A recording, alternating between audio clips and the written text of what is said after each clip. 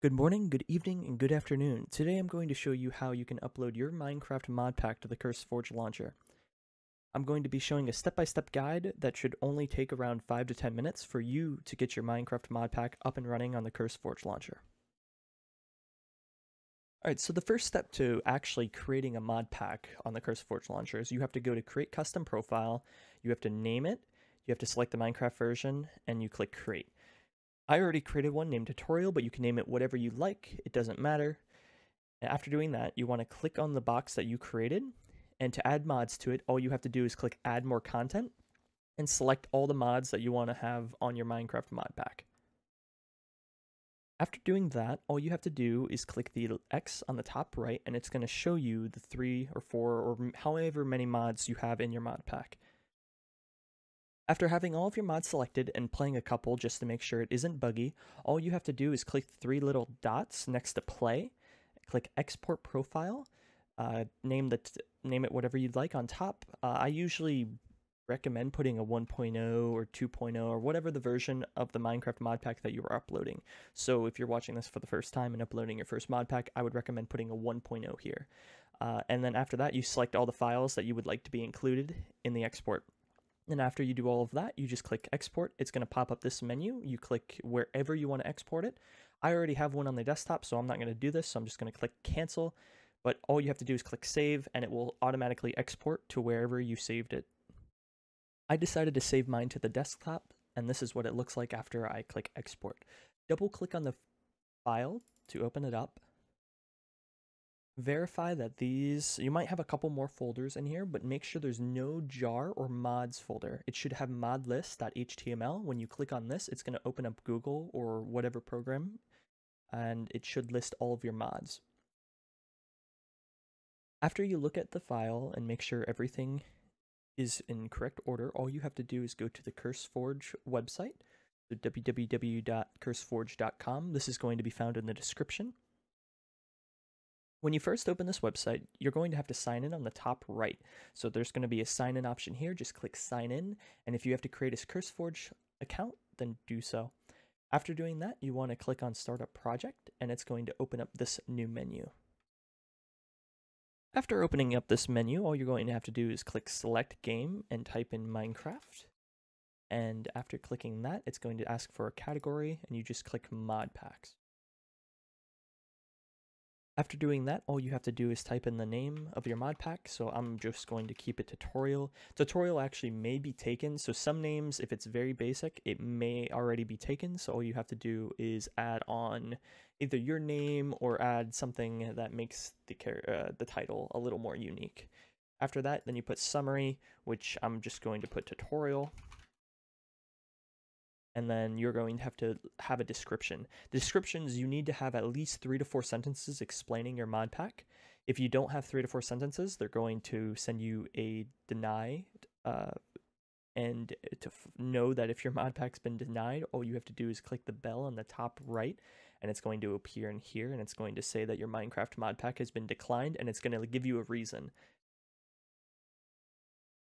So in the description, I'm just going to put tutorial, even though if this was my mod pack, I would list 3 to 4 sentences or maybe even longer just to explain what the mod pack is all about.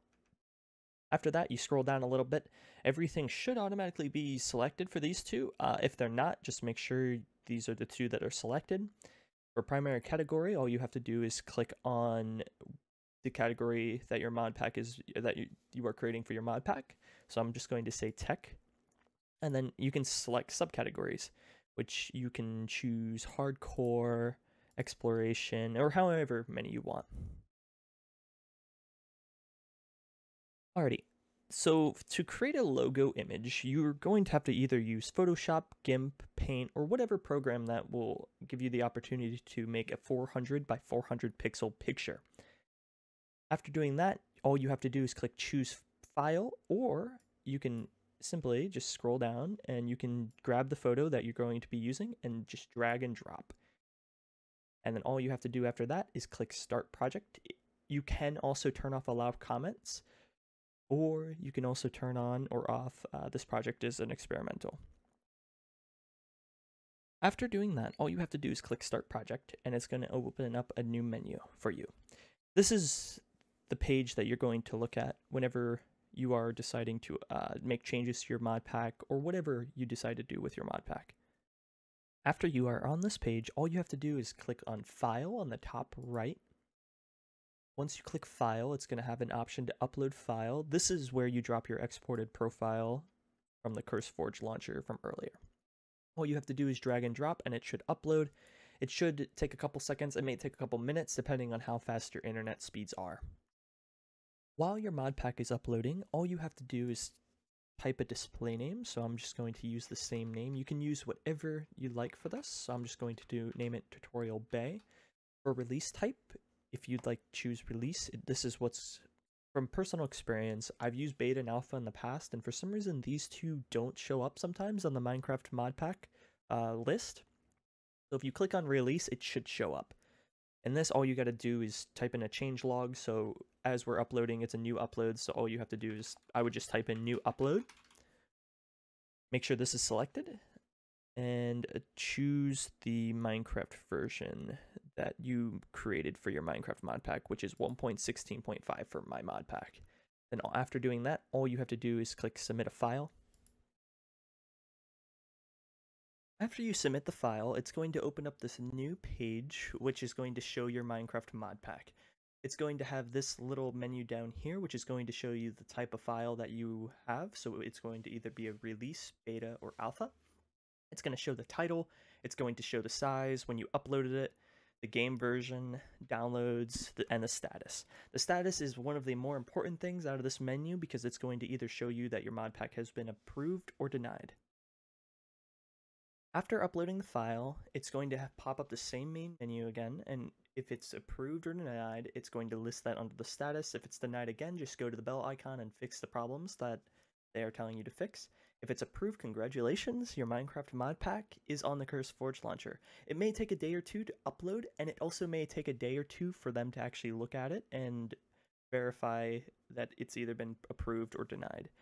The longest that I've had to wait is about a week, so it can vary from a day or two to a week, but most of the mod packs that I've released in the past only take about a day or two. If your Minecraft mod pack is denied, don't worry, it's a very easy fix. All you have to do is click on the bell icon on the top right next to dashboard, and it's going to list the reason why your Minecraft mod pack has been denied. After knowing the reason, all you have to do is fix the reason why it was denied and re-upload the file by following the steps before and just re-uploading a new file.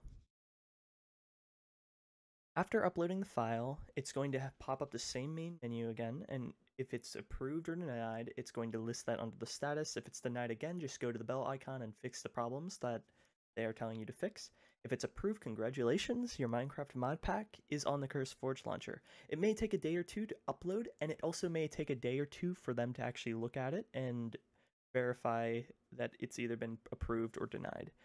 The longest that I've had to wait is about a week, so it can vary from a day or two to a week, but most of the mod packs that I've released in the past only take about a day or two. When your mod pack has been approved, all you have to do is click Browse Mod Packs and type in the title of your mod pack. If it doesn't appear, for example, if I type in Bay, my mod pack might not appear just because there are so many mod packs named Bay. But if I type in Bay's World, it should appear. If it doesn't appear, don't worry. If you have a very generic name, all you have to do is type in the author's name, which is your Minecraft in-game name, or your CurseForge launcher's username. After doing that, it's going to list the 2 or 3 or however many mod packs you have listed under that author. If you need help in any parts of this video, feel free to comment down below your problem that you faced, and I will do my best to provide you a solution. It may take a day or two for me to provide you an answer, or if you read the comment that I'm going to have pinned in the comment section, it's going to list 10 or 20 questions that I am commonly asked about errors and other things about certain mod packs and why they were denied or why you can't find them. So if you want to read that, you may be able to find your solution there. Thank you so much for watching. If this video helped you, feel free to hit that like button. If it didn't, feel free to hit the dislike button and comment why the video didn't help you. I will do my best to help all of you if you ask in the comment section. Feel free to comment whatever, or you can join my Discord, and you can private message me on my Discord, which you can find that in the description of this video. Again, thank you so much for watching. If you want to hit that like or subscribe button, it is very appreciated, but I will catch all of you in the next video. See ya!